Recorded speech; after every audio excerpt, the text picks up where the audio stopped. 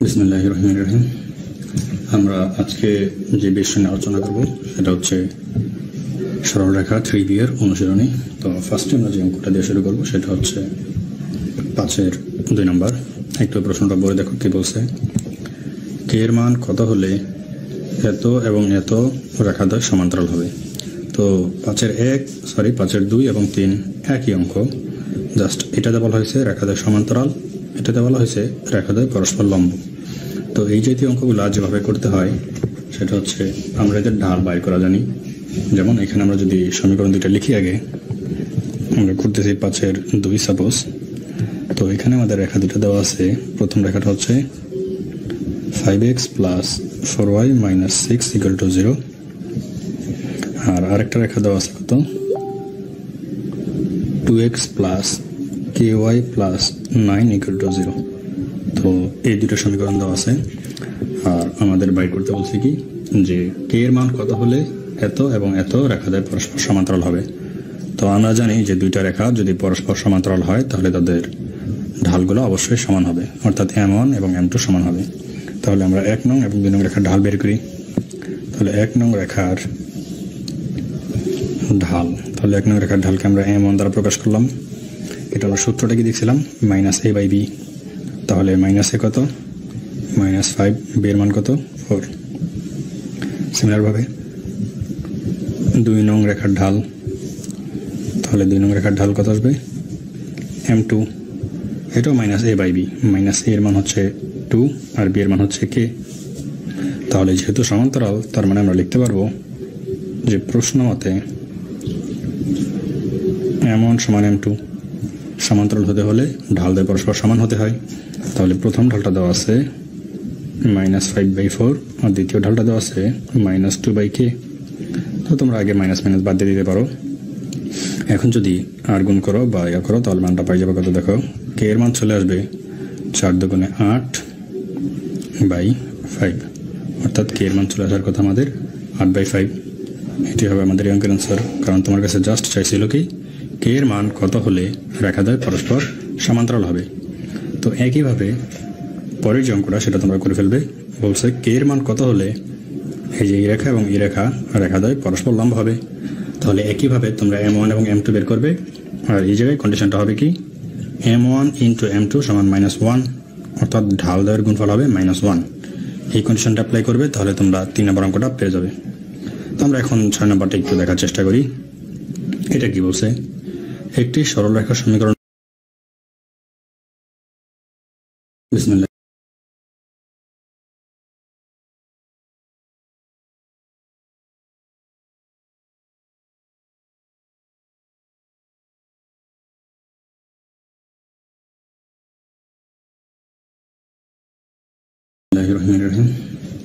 আমরা আজকে যে বিষয় নিয়ে আলোচনা করব সেটা হচ্ছে সরলরেখা 3B।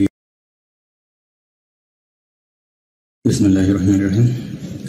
আমরা আজকে যে বিষয় নিয়ে আলোচনা করব সেটা হচ্ছে সরলরেখা 3B এর অনুশীলনী। তো ফার্স্টে আমরা যে অঙ্কটা দিয়ে শুরু করব সেটা হচ্ছে 5-এর 2 নম্বর। একটু প্রশ্নটা বলে দেখো কি বলছে। কে এর মান কত হলে এত এবং এত রেখাদ্বয় সমান্তরাল হবে। তো 5-এর 2 এবং 3 একই অঙ্ক, জাস্ট এটাতে বলা হয়েছে রেখাদ্বয় সমান্তরাল, এটাতে বলা হয়েছে রেখাদ্বয় পরস্পর লম্ব। তো এই জাতীয় অঙ্কগুলো যেভাবে করতে হয় সেটা হচ্ছে আমরা এদের ঢাল বাইর করা জানি। যেমন এখানে আমরা যদি সমীকরণ দুইটা লিখি, আগে আমরা করতেছি 5-এর 2 সাপোজ। তো এখানে আমাদের রেখা দুটো দেওয়া আছে। প্রথম রেখাটা হচ্ছে 5x + 4y - 6 = 0, আর আরেকটা রেখা দেওয়া আছে কত 2x + ky + 9 = 0। তো এই দুটো সমীকরণ দেওয়া আছে, আর আমাদের বাইর করতে বলছে কি যে কে এর মান কত হলে এত এবং এত রেখাদ্বয় পরস্পর সমান্তরাল হবে। তো আমরা জানি যে দুইটা রেখা যদি পরস্পর সমান্তরাল হয় তাহলে তাদের ঢালগুলো অবশ্যই সমান হবে, অর্থাৎ M1 এবং M2 সমান হবে। তাহলে আমরা 1 নং এবং 2 নং রেখার ঢাল বের করি। তাহলে 1 নং রেখার ঢালকে আমরা M1 দ্বারা প্রকাশ করলাম। এটা আমরা সূত্রটা কি দেখছিলাম -a/b। তাহলে মাইনাসে কত -5, b এর মান কত 4। সিমিলারভাবে 2 নং রেখার ঢাল, তাহলে 2 নং রেখার ঢাল কত আসবে m2, এটাও minus a by B, minus a এর মান হচ্ছে 2 আর b এর মান হচ্ছে k। তাহলে যেহেতু সমান্তরাল তার মানে আমরা লিখতে পারবো যে প্রশ্ন মতে m1 সমান m2, সমান্তরাল হতে হলে ঢাল দ্বয় পরস্পর সমান হতে হয়। তাহলে প্রথম ঢালটা দেওয়া আছে -5/4 আর দ্বিতীয় ঢালটা দেওয়া আছে -2/k। তো তোমরা আগে মাইনাস মাইনাস বাদ দিয়ে দিতে পারো। এখন যদি আর গুণ করো বা ইয়া করো তাহলে মানটা পাই যাবে কত, দেখো k এর মান চলে আসবে 4 দুগুণে 8/5, অর্থাৎ k এর মান চলে আসার কথা আমাদের 8/5। এটি হবে আমাদের এই অঙ্কের আনসার। কারণ তোমার কাছে জাস্ট চাইছিল কি k এর মান কত হলে রেখাদ্বয় পরস্পর সমান্তরাল হবে। তো একইভাবে পরের যে অঙ্কটা সেটা তোমরা করে ফেলবে। বলছে k এর মান কত হলে এই যে এই রেখা এবং এই রেখাদ্বয় পরস্পর লম্ব হবে। তাহলে একইভাবে তোমরা m1 এবং m2 বের করবে। আর এই জায়গায় কন্ডিশনটা হবে কি m1 ইন্টু m2 সমান -1, অর্থাৎ ঢাল দ্বয়ের গুণফল হবে -1। এই কন্ডিশনটা অ্যাপ্লাই করবে, তাহলে তোমরা 3 নম্বর অঙ্কটা পেয়ে যাবে। তো আমরা এখন 6 নম্বরটা একটু দেখার চেষ্টা করি। এটা কি বলছে, একটি সরল রেখার সমীকরণ নির্ণয় করো যাহা মূল বিন্দু এবং এত রেখাদ্বয়ের ছেদ বিন্দু দিয়ে যায়। তাহলে আমাদের কিন্তু ইতিপূর্বে যে এইরকম ফরম্যাটের সরল রেখা দেওয়া থাকতো, এগুলো আমরা ক্যালকুলেটরের মাধ্যমে খুব সহজেই সমাধান করে ফেলতে পারতাম। তো এটা যেহেতু ওই ফরম্যাটে দেওয়া নাই, তাহলে এটাকে আমাদের আগে সমাধান করতে হবে। তো এই জাতীয় সরলরেখাগুলা সমাধান করার জন্য আমরা যে পদ্ধতিটা অবলম্বন করব সেটা হচ্ছে বজ্রগুণন। তো তোমরা একটু বজ্রগুণনটা খেয়াল করো, আশা করি তোমরা বজ্রগুণনটা বুঝতে পারলে অঙ্কটা নর্মালি করে ফেলতে পারবে। তো চলো আমরা অঙ্কটা করে ফেলি। 6 নম্বর অঙ্কতে তো আমি আগে প্রশ্নটা একটু লিখে রাখি। 6 নম্বরের যে প্রশ্ন তো না, সমীকরণ দুটা, যে দুটো সমীকরণ দেওয়া আছে, আমার সমীকরণ দুটো দেওয়া ছিল x/a প্লাস y/b = 1, এরকম একটা সমীকরণ। আর একটা ছিল x/b প্লাস y/a = 1, এরকম সমীকরণ। তো এখানে যদি আমি বজ্রগুণন অ্যাপ্লাই করতে চাই, এটাকে আগে আমাদের সাধারণ ফরম্যাটে অর্থাৎ ax plus by plus c ওই সমীকরণে নিয়ে আসতে হবে, ওই ফরম্যাটে। তো আমি যদি এতে লসাগু নেই জাস্ট ab, তাহলে কি আসে দেখি তো। আর এটাকে মনে করলাম যে আমি মাইনাস দিয়ে এই পাশে নিয়ে আসছি, সিমিলারভাবে এটাকে মাইনাস দিয়ে এই পাশে নিয়ে আসছি। তাহলে আমাদের থাকবে এখানে b দিয়ে ভাগ b, তাহলে bx প্লাস b দ্বারা ভাগ করলে a, তাহলে ay মাইনাস ab সমান 0। সিমিলারভাবে এখান থেকে থাকবে ax plus by minus ab by ab সমান 0। তাহলে আমি যদি এবি গুলোকে ওই পাশে পার করে দিয়ে 0 হয়ে যাবে। আমরা পাই যাব bx plus ay minus ab, এটা একটা সমীকরণ। এখান থেকে পাই যাব ax plus by minus ab = 0, আর একটা সমীকরণ। তাহলে আমরা দুটো সমীকরণ পেয়ে গেছি। এখন এই দুটো সমীকরণে আমাদের বজ্রগুণন অ্যাপ্লাই করতে হবে। তো আমি আমার ক্যালকুলেশনের সুবিধার জন্য আমি এই সমীকরণটাকে এটা নিচে লিখতেছি, তাহলে তোমাদের বুঝাইতে সুবিধা হবে, তোমাদের দেখতেও সুবিধা হবে। তাহলে by মাইনাস ab, এটা হলো আমাদের সেই 2 নংটা, আমি জাস্ট এটাকে এখানে লিখলাম। তাহলে এখন আমরা করব কি, 1 ও 2 নংয়ে বজ্রগুণন প্রয়োগ করে পাই, বজ্রগুণন প্রয়োগ করে পাই। এখন যদি আমি 1 এবং 2 নংয়ে বজ্রগুণন প্রয়োগ করি তাহলে কি হবে খেয়াল করো, বজ্রগুণন পদ্ধতিটি একটু খেয়াল করো। ফার্স্টে আমি যখন দেখব যে এদের মধ্যে আগে চলকগুলা কি কি আছে, তো এখানে চলক আছে x, এখানে y, আর এটা হলো আমাদের কনস্ট্যান্ট ভ্যালু। তাহলে আমরা চলকটা যদি লিখি x, প্রত্যেকটা চলকের ইয়াগুলো আমাদের সমান হবে, আমরা লিখে রাখলাম আগেই। আর একটা আছে আমাদের কনস্ট্যান্ট, এটার জন্য আমরা নিলাম জাস্ট 1। যখন আমরা x নেব তখন x এর জিনিসগুলো আমরা বিবেচনার বাইরে রাখবো। তাহলে এটা আমাদের ম্যাট্রিক্সের মতো কিন্তু একটা হয়ে গেছে, আমরা যে নির্ণায়কের মাধ্যমে সমাধান করছিলাম ক্রস গুণনে সেরকম।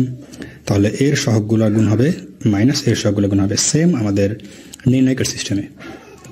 এখানে আছে a, এখানে আছে মাইনাস ab, তাহলে গুণ করলে কি আসবে -a²b। তারপর আমাদের সূত্রে একটা মাইনাস ছিল, এখন এখানে আছে -ab, এখানে আছে b, তাহলে -ab², আর এখানে আছে মাইনাস, তাহলে মাইনাস মাইনাসে প্লাস ab²। তো আশা করি একসাথে বুঝে গেছো। সিমিলারভাবে এখন আমরা y এর জন্য যাচ্ছি। তো y এর জন্য যদি যাই আমরা এটাকে বাদ দেব, এখন আমরা এই বরাবর গুণ করব। আর যদি আমরা একই সিস্টেমে গুণটা করতে চাই তাহলে সেটাও তোমরা নিশ্চয়ই জানো, এখানে একটা মাইনাস থাকে। তো আমি এখানে মাইনাসটা দিয়ে রাখলাম, এখন এটার সাথে এটা গুণ করব, b আর মাইনাস ab, তাহলে কি আসবে -ab²। এটা দিয়ে যদি এটাকে গুণ করি মাইনাস আর সূত্রে একটা মাইনাস, তাহলে মাইনাস মাইনাসে প্লাস a স্কোয়ার বি, আর লাস্টে ফাইনালি আমার থাকবে কনস্ট্যান্ট ভ্যালু 1। তাহলে 1 যখন, তখন এগুলো বাদ, a বরাবর আছে কি বি স্কোয়ার, a বরাবর আসে a স্কোয়ার, তাহলে B square minus a square. তাহলে এই অংশটা হলো আমাদের মূলত বজ্র গুণন সিস্টেম। এইটুকু যদি বুঝে থাকো, বাকিটুকু জাস্ট সাধারণ ক্যালকুলেশন। এখন আমরা প্রথম ও তৃতীয় অংশ নিয়ে পাই। তাহলে যদি আমরা প্রথম এবং তৃতীয় অংশ নেই তাহলে কি আসে দেখো তো, এক্স, আর এখান থেকে যদি আমরা এ বি কমন নেই, এখান থেকে থাকবে বি মাইনাস এ, আর তৃতীয় অংশটা আছে B minus A B plus এ। তাহলে এটাকে আমরা লিখতে পারবো B plus A B minus A square minus B square সূত্র।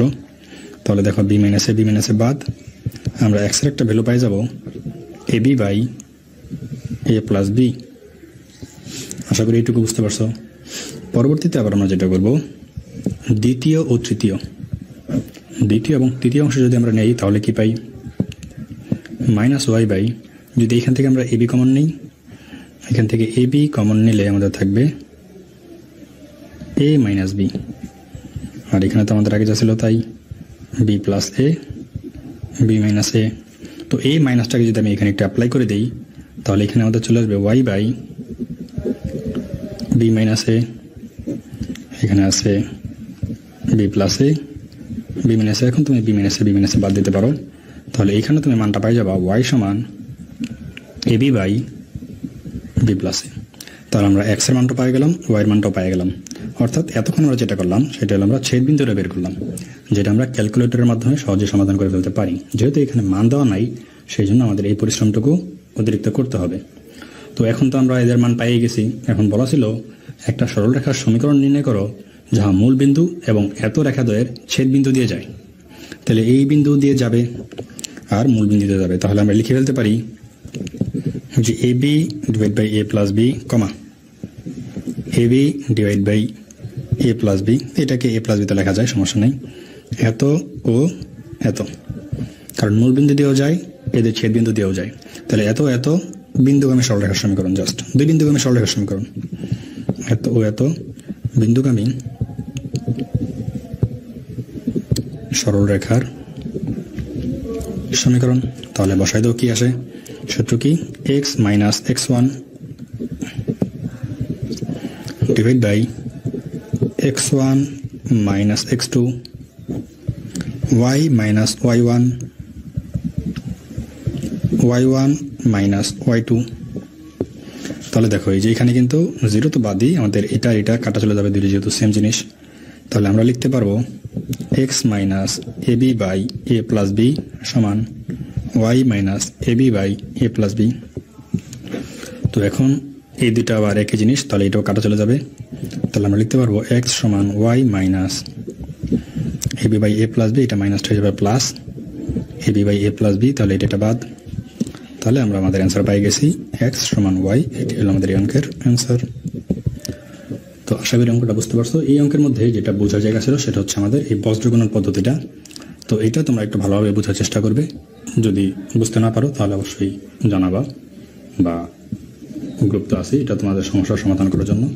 তো আমরা নেক্সট যে অঙ্কটা করতে চাচ্ছি সেটা হচ্ছে অনুশীলনের 9 নম্বর অঙ্ক। তো দেখি আমরা অনুশীলনের 9 নম্বর অঙ্কটা আসলে কি বলতে চাচ্ছে। বলছে x cos theta plus Y sine theta equal to P. চলমান রেখাটি এক্স ও ওয়াই অক্ষকে যথাক্রমে এ ও বি বিন্দুতে ছেদ করে। এখানে পি একটি ধ্রুবক। দেখাও যে এ বি এর মধ্যবিন্দু সঞ্চার পথের সমীকরণ হবে, এটা একটা সমীকরণ আমাকে বের করে দেখাইতে হবে। তো আমরা ফার্স্টে সমীকরণটা লিখে ফেলি যেটা দেওয়া আছে। তো আমরা করতেছি অনুশীলনের 6 নম্বর। আমাদের সমীকরণটা দেওয়া আছে x cos theta plus Y sine theta equal to P. তো যেহেতু এটা অক্ষদ্বয়কে খণ্ডন করছে এ এবং বি বিন্দুতে, তাহলে এটাকে আমাকে x by A plus Y by B equal to 1 এই ফর্মেটে নিয়ে আসতে হবে। তো আমরা এর জন্য যেটা করব, এক্স কস থিটা ভাগ পি ওয়াই সাইন থিটা ভাগ পি সমান 1। এখন তো এখানে আমাদের কস থিটা বা সাইন থিটা থাকতে পারবে না, তো এদেরকে যদি আবার কস থিটা সাইন থিটা দিয়ে ভাগ করি তাহলে আমাদের উপরে থাকবে এক্স, নিচে থাকবে পি বাই কস থিটা, উপরে থাকবে Y P by sine theta সমান 1। তাহলে এখন এখান থেকে আমরা যতক্ষণে মানগুলো পাই গেছি দুটো অক্ষের খণ্ডিত অংশের মান। তো আমাদের যদি এটা সেই সরলরেখাটা হয়ে থাকে তাহলে এটা হলো আমাদের এ বিন্দু, এটা হলো আমাদের বি বিন্দু। এই বিন্দুর স্থানাঙ্ক আমরা পেয়ে গেলাম পি বাই cos θ, 0, কারণ এখানে তো ওয়াইয়ের মান 0। আর বি বিন্দুর মানটা পাই যাব 0, পি বাই sin θ। তো আমাদের আসলে বলছিল এ বি এর মধ্যবিন্দু সঞ্চারপথ। তাহলে এই যে এ বি এর মধ্যবিন্দু যে সঞ্চারপথ, এর সমীকরণটা বের করতে। তো আমাদের আগে মধ্যবিন্দুটা বের করতে হবে। তো আমরা বের করি এ বি এর মধ্যবিন্দু। অতএব এ বি এর মধ্যবিন্দু, তাহলে এ বি এর মধ্যবিন্দু কি আসবে? এক্স এর মানগুলো যোগ করে 2 দ্বারা ভাগ। তো আমরা ধরলাম এক্স, ওয়াই, তাহলে এটা মান আসবে P by cos θ plus 0 by 2, 0 plus P by sin θ by 2। তাহলে এটাকে যদি আমরা একটু সমাধান করি, আমরা এক্স সমান এটা, ওয়াই সমান এটা লিখতে পারবো। তো আলটিমেটলি আমরা পাবো এক্স সমান, এটাকে যদি উল্টাই দিই তাহলে পি বাই 2 cos θ, আর এটার সাথে এটা আমরা কম্পেয়ার করলে ওয়াই সমান পি বাই 2 sin θ। এখন জাস্ট আমরা cos θ এবং sin θ নিয়ে কাজ করব। ফলে আমরা লিখতে পারবো যে cos θ সমান পি বাই 2x, আর এখান থেকে লিখতে পারবো sin θ সমান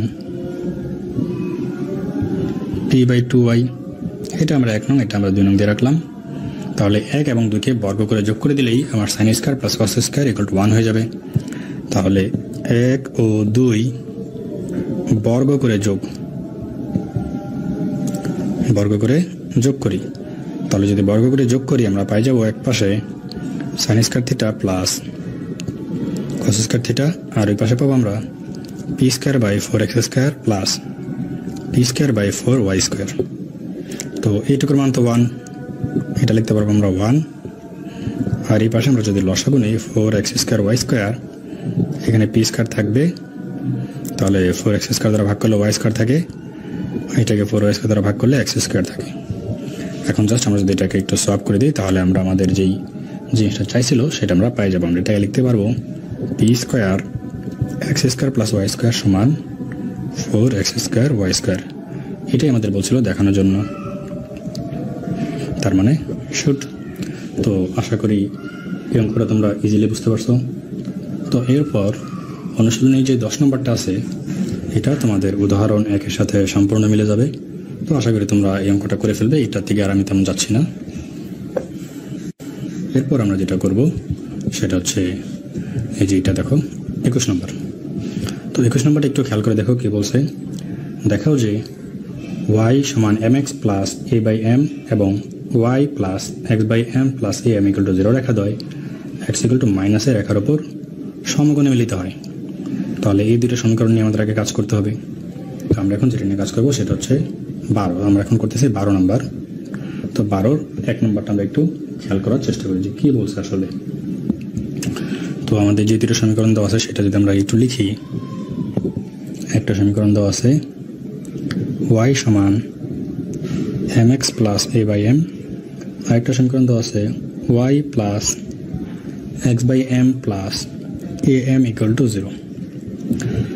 এটা আমরা দিয়ে রাখলাম 1 নং, এটা আমরা দিয়ে রাখলাম 2 নং। এখন তোমরা নিজেরাই যদি একটু খেয়াল করো, দেখো তো আমাদের 1 নং রেখার ঢাল কত আর 2 নং রেখার ঢাল কত। জাস্ট একটু দেখো যে 1 নং রেখার ঢাল, 1 নং এর ঢাল যদি আমরা m1 দ্বারা প্রকাশ করি তাহলে y equal to mx plus c, তার মানে m। আচ্ছা, তাহলে 2 নং রেখার ঢাল হলো m2, y ইকুয়াল টু, যেটাকে যদি আমরা ওই পাশে নিয়ে যাই mx প্লাস c, যেখানে জাস্ট একটু দেখাই দিচ্ছি আমি, y সমান minus x by m minus am, এইভাবে লেখা যায়। তাহলে এই যে y equal to mx plus c, তাহলে এইখানে mটা কি ফরম্যাট আছে, মাইনাস 1 বাই m, তাহলে এটাকে আমরা লিখতে পারবো মাইনাস 1 বাই m। তাহলে এই দুইটা রেখার ঢাল যদি আমি গুণ করি তাহলে আমরা কি পাই দেখি। তাহলে 1 ও 2 নং এর ঢাল হতে m1 ইন্টু m2, তাহলে আমরা কি পাবো m into minus 1 by m। তাহলে mm যদি কাটি আমরা পাই গেলাম কত, মাইনাস 1। তাহলে ঢাল দ্বয়ের গুণফল মাইনাস 1, তাহলে ঢাল দ্বয়ের গুণফল মাইনাস 1। এটা দ্বারা আসলে কি বোঝায় যে এই রেখা দুটা পরস্পর সম্মুখীন দণ্ডায়মান, মানে একটা একটার উপর লম্বভাবে দণ্ডায়মান। অর্থাৎ একটা রেখা যদি এরকম হয় একটা তার উপর এইভাবে আছে, এই রেখা দুটা পরস্পর লম্ব। তো এরা পরস্পর 90 ডিগ্রি ভাবে দণ্ডায়মান, এটুকু আমরা কনফার্ম। এখন আমাদের এখানে আরেকটা কথা বলছিল যে এটা x সমান মাইনাস এ, বলছিল x সমান মাইনাস এ রেখার উপর মিলিত হয়েছে। তো এটাকে সমাধান করার জন্য আমরা জাস্ট 1 থেকে 2 বিয়োগ করে দিই, 1 বিয়োগ 2 করে পাই। যদি 1 থেকে 2 বিয়োগ করি তাহলে দেখে কি আসে, y মাইনাস ওয়াই। এই যে আমি এটাকে 2 নং ধরতেছি, সাপোজ এই যে এটাকে এইভাবে এই ফরম্যাটে নিয়ে তারপর আমি দিয়ে ধরলাম। তো এখানে আমি একটু সমাধান করে দিই, সমান, এখানে আসবে মাইনাস, এখানেও আসবে মাইনাস। তাহলে y মাইনাস ওয়াই বাম পাশে, আর ডান পাশে আসবে কি mx plus a by x, এটা মাইনাস আছে, এটা যাবে plus x by M plus am। তো জাস্ট আমরা এখানে ওই যোগ বিয়োগটা করে দিয়েছি, 1 থেকে 2 বিয়োগ করে দিয়েছি। তাহলে আমাদের বাম পাশে চলে আসবে কত, 0। আর ডান পাশে যদি আমি একটু তাকাই তাহলে কি আছে দেখি তো, এই যে এখানেও এম আছে, এখানে am আছে। এখান থেকে জাস্ট আমরা একটু সিম্পলিফাই করার চেষ্টা করবো, হয়তো এটা সিম্পলিফাই করলে আমাদের জন্য মানটা চলে আসবে। তো দেখি ফার্স্টে আমরা এখান থেকে যদি x কমন না যায় কোনটা থেকে, এটা থেকে, তাহলে আমরা আগে এটা একটু সাজিয়ে নিই, mx plus x by M, এটাকে একটা ফরম্যাটে রাখলাম আমার সুবিধার জন্য, প্লাস এখানে আছে ax plus a by M, এটাকে একটা ফরম্যাটে নিয়ে আসলাম। এখন আমি এইখান থেকে x কমন নিলে m প্লাস 1 বাই এম, এইখান থেকে a কমন নিলে এখানে কি ছিল আমাদের a বাই এক্স, এটা নিয়েছি, a কমন নিলে 1 বাই এক্স প্লাস, একটু ভুল হয়েছে হয়তো কোথাও, একটু ক্যালকুলেশনটা দেখি, সরি, এই যে এইখান থেকে আমরা একটু ভুল ধরা পড়ছে, এই যে এইখানে আমাদের একদম ফার্স্টে আমি একটা ভুল লিখে ফেলছি, এইখানে আমাদের m আকারে দেওয়া ছিল। তো এখন এসা করতে যাই দেখতেছি যে মিলতেছে না, সেই জন্য এসা সমাধান করলাম। তো এখানে আমাদের m ছিল, তো আমরা যদি a কমন নেই তাহলে এখানে থাকবে m, তাহলে m প্লাস m। তাহলে দেখো এখন এখানে m প্লাস 1 বাই m দুই জায়গায় আছে। এখন আমরা যদি এখানে m প্লাস 1 বাই mটা কমন নেই, এখানে থাকবে x প্লাস a। তো এটাকে তো আমরা এই পাশে পাঠিয়ে দিতে পারি, এই পাশে যেহেতু 0 আছে, তাহলে আমরা আলটিমেটলি পাই যাব x plus a equal to 0, অর্থাৎ x equal to minus a।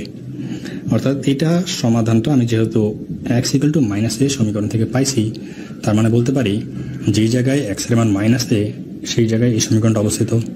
আমরা তার y এর মানটা যাচাই করতে চাচ্ছি না, আমাদের জাস্ট বলছিল যেখানে x এর মান মাইনাস a সেখানে এই রেখাটা সমকোণে মিলিত হয়। তো সমকোণে মিলিত হয় সেটা আমরা অনেক আগে করে আসছি, যে এখানে -1 দ্বারা, আর এখন দেখাই দিলাম যেটা x equal to minus a রেখার উপর অবস্থিত। তো আশা করি অঙ্কটা তোমরা বুঝতে পারছো। তো এখন আমরা যেটা দেখবো সেটা হচ্ছে অনুসরণের 13 নম্বরটা, একটু খেয়াল করে দেখো কি বলছে। সরল রেখা বা রেখাসমূহের সমীকরণ নির্ণয় করো যাহা এত এবং এত রেখা দিয়ে ছেদবিন্দু দিয়ে যায় এবং প্রথমোক্ত রেখার উপর লম্বা। তাহলে এখানকার প্রত্যেকটা অঙ্কই তোমরা পারবে, এগুলা আমি আর দেখতেছি না, তো এগুলো তোমাদের জন্য থাকলো শুভকামনা, এগুলো তোমরা করে ফেলবে।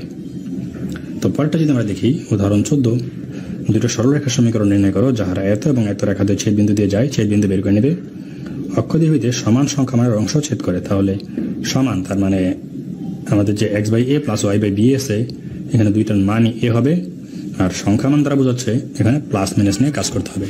অর্থাৎ জাস্ট আমি যদি একটু সিম্পল ভাবে বলি তাহলে আমাদের সমীকরণটা হবে x by a plus minus y by a equal to 1। যদি এই ফরম্যাটটা ধরে করো তাহলেই হয়ে যাবে। সমান সেই জন্য সমান, সংখ্যা মান সেই জন্য প্লাস মাইনাস, বাকিটুকু তোমরা নিজেরাই করে ফেলতে পারবে।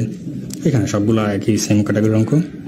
তো তোমরা দেখো এই যে কোনো একটা দেখলে হবে। 3 নম্বরটা যদি দেখি, বলছে দুইটা সরল রেখার সমীকরণ নির্ণয় করো যারা 1 - 1 বিন্দু দিয়ে যায় এবং এত সরল রেখার সহিত 45 ডিগ্রি কোণ উৎপন্ন করে। তো এটা তোমরা ইজিলি অঙ্ক পেয়ে যাবে, খুব সহজ একটা অঙ্ক।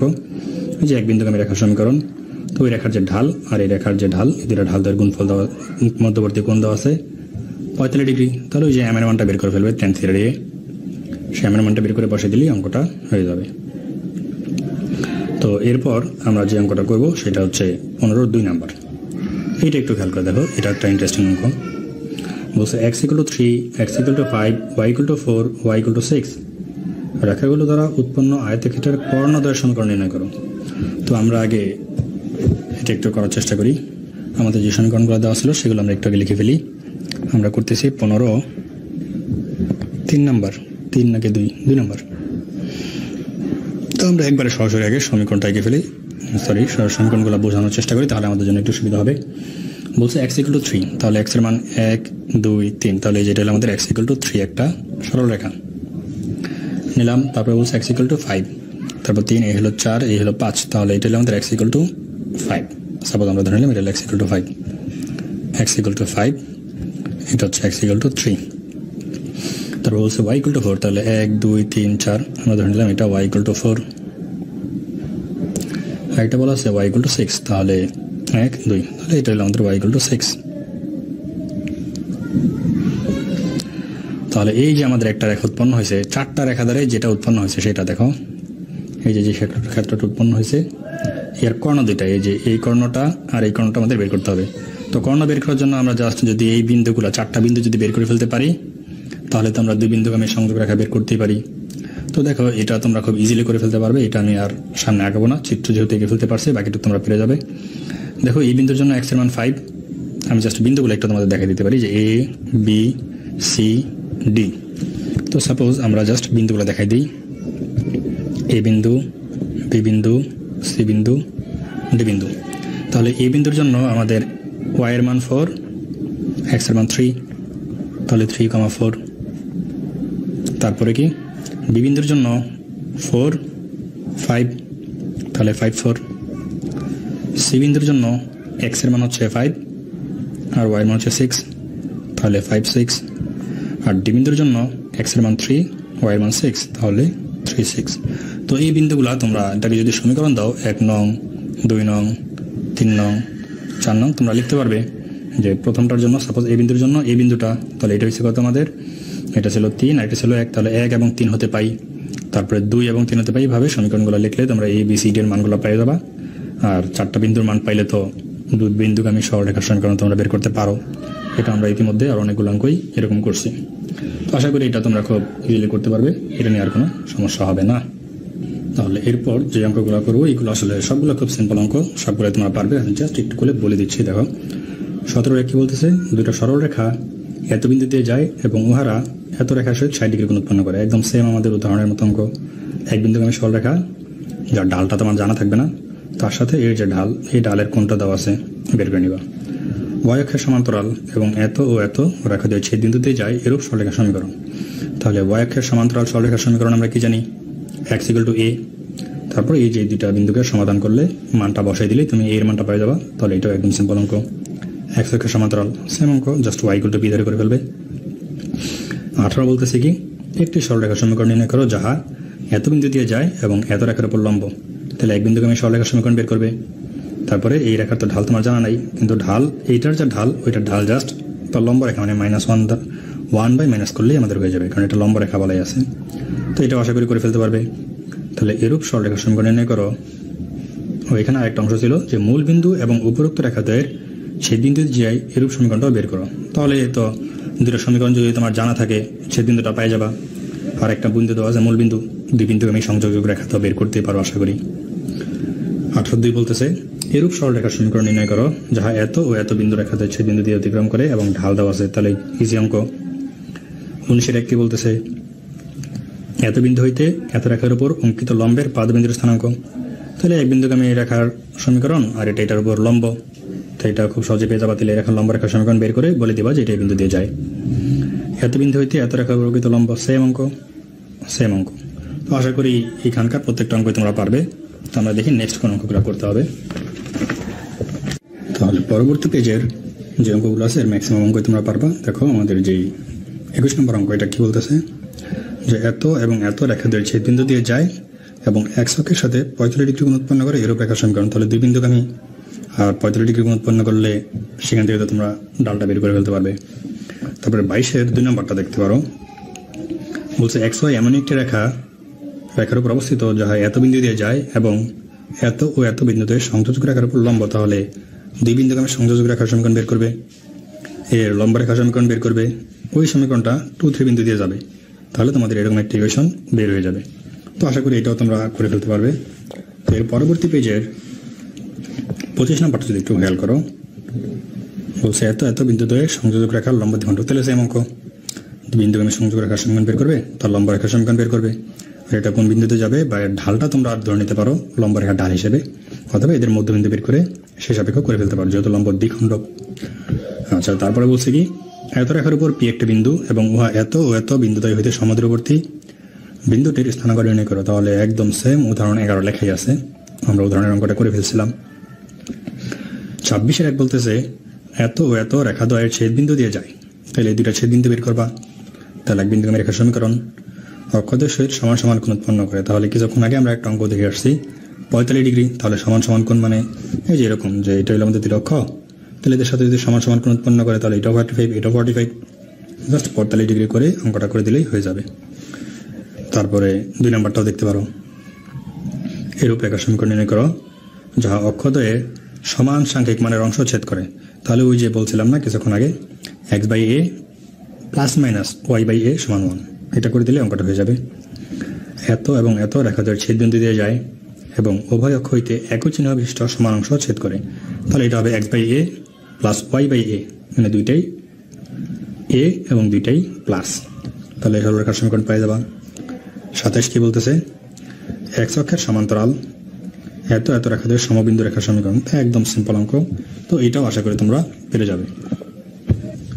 তারপর আমরা দেখতে পারি এখানকার 2 নম্বরটা, এটা বলছে y অক্ষের সমান্তরাল এবং এত ও এত রেখাদ্বয়ের ছেদ বিন্দু দিয়ে যায় এরূপ সরলরেখার সমীকরণ। একদম সিম্পল অঙ্ক, y অক্ষের সমান্তরাল সরলরেখার সমীকরণ ধরবে, পরে এদের ছেদ বিন্দু নির্ণয় করে সেই বিন্দু দিয়ে যাবে। তারপরে 32 নম্বরটাও দেখতে পারো, এত এত বিন্দুদের সংযোজক রেখাকে সমকোণে সমদ্বিখণ্ড দিতে পারে, অর্থাৎ এদের লম্ব দ্বিখণ্ডকটা বের করবা। এই রেখাদের সংযোজক সমীকরণ বের করে এই রেখার লম্ব রেখার সমীকরণ বের করবা, তারপর এদের মধ্যবিন্দুতে যাবে। তারপর বলছে রেখাটি y অক্ষকে যে বিন্দুতে ছেদ করে ওই বিন্দুর স্থানাঙ্ক বের করো। এটা y = mx + c এই ফরম্যাটে বের করে দিলে তোমরা c এর মানটা বের করে দিলে হয়ে যাবে। তারপরে আমরা যদি দেখি 35 নম্বর, এটা বলছে যদি এত সরলরেখাটি এত এবং এত রেখাদ্বয়ের ছেদবিন্দু দিয়ে যায় তাহলে ছেদবিন্দু বের করে দিবা, এবং এত রেখার সমান্তরাল হয় তাহলে এই যে এই রেখার সমান্তরাল রেখার সমীকরণ বের করবে, আর বের করে এই বিন্দুতে যাবে, সেখান থেকে তুমি k এর মানটা পাই যাবা। তারপর এটাকে জাস্ট x/a প্লাস y/b = 1 এই ফরম্যাটে নিয়ে আসবে। ফরম্যাটে নিয়ে আসলে তুমি a এর মান এবং b এর মানটা পাওয়া যাবে, যা আসবে নিচে সেটি তোমাদের a এবং b এর মান। তো আশা করি এই অঙ্কটা তোমরা খুব সিম্পলভাবে পেরে যাবে। তাহলে এখন আমরা যে অঙ্কটা করতে চাচ্ছি সেটা হচ্ছে অনুশীলনের 46। আমরা অনেকগুলো অঙ্ক স্কিপ করে চলে আসছি, ম্যাক্সিমামই তোমরা পারবে। তো এখন থেকে 46টা কি বলতেছে, বলছে PHK বিন্দু হইতে x ও y অক্ষের উপর অঙ্কিত লম্বের পাদবিন্দু যথাক্রমে a ও b, ab এর উপর p বিন্দুগামী লম্বের সমীকরণ বের করো। তো অঙ্কটা খুবই সিম্পল একটা অঙ্ক, এটা আমরা করে ফেলি। আমরা এখন করতেছি 46 নম্বর। তো এখানে বলা আছে যে আমরা দুইটাকে অক্ষ এখানেই, তারপরে এখানে আমাদের একটা পি বিন্দু আগে নিয়ে নিই। পি বিন্দু বলা আছে কত, HK, এটা হলো আমাদের সেই পি বিন্দুটা HK।